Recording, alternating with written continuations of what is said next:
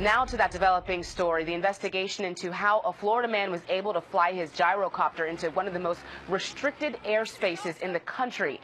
It's unclear how Doug Hughes made it as far as he did without radar picking up that aircraft.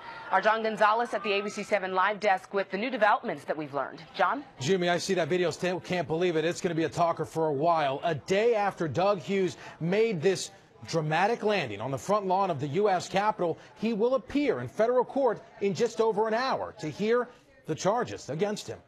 His wild ride into the nation's capital is raising major concerns about security.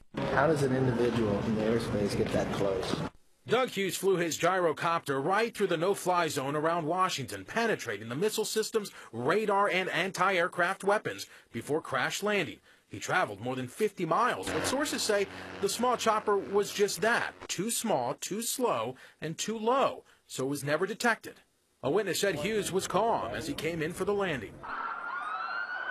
There was no noise coming from him. He wasn't screaming. He wasn't shouting. Hughes told friends and family that he wanted to deliver letters to lawmakers demanding change in campaign finance laws. And I'm going to land on the Capitol Mall in front of the Capitol building. What he wanted to do was very brave and all that, even if a little bit stupid.